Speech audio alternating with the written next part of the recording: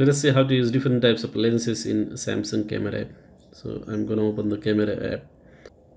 Over here you can see that there are three lenses that I can use. So right now it is at 1x, which is a standard lens. On the right hand side it is a telephoto lens.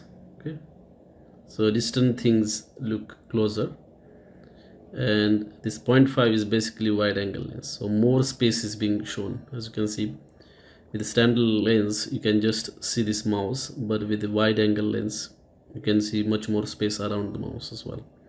And you can zoom in, zoom out. That's it. So this Samsung phone has got three cameras, basically three lenses. You can see this is the wide angle lens, this is the standard lens, and this is the telephoto lens.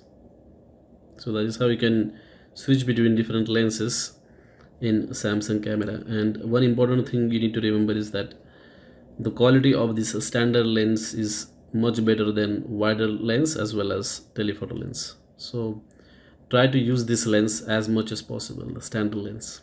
Thanks for watching.